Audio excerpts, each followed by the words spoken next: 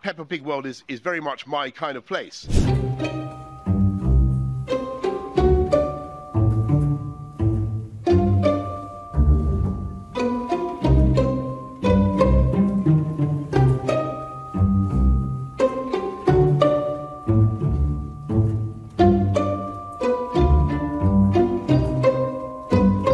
So with safer streets, with great local schools, with fantastic broadband,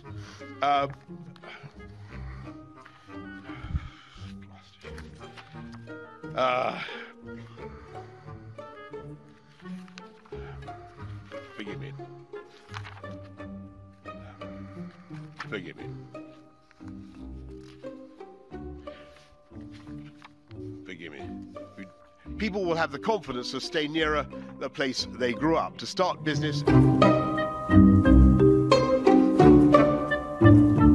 Yesterday I went, as we all must, to Peppa Pig World. I don't know if you've been to Peppa Pig World. Who's been to? Hands up anyone who's been to Peppa Pig World. Not enough. It's fact, I was a bit hazy what I would find at Peppa Pig World, but I loved it. And Peppa Pig World is very much my kind of place. It has very safe streets,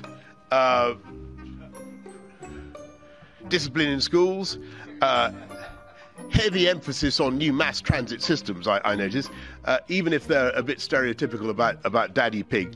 But the real lesson for me, going to Peppa Pig World, and I'm surprised you haven't been there, was about the power of UK creativity.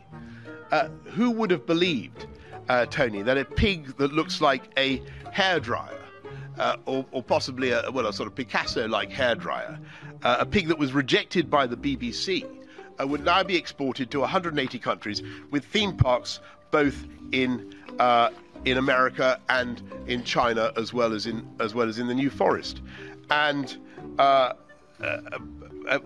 business that's worth at least £6 billion to this country, £6 billion and counting. Now, I think that is pure genius, don't you?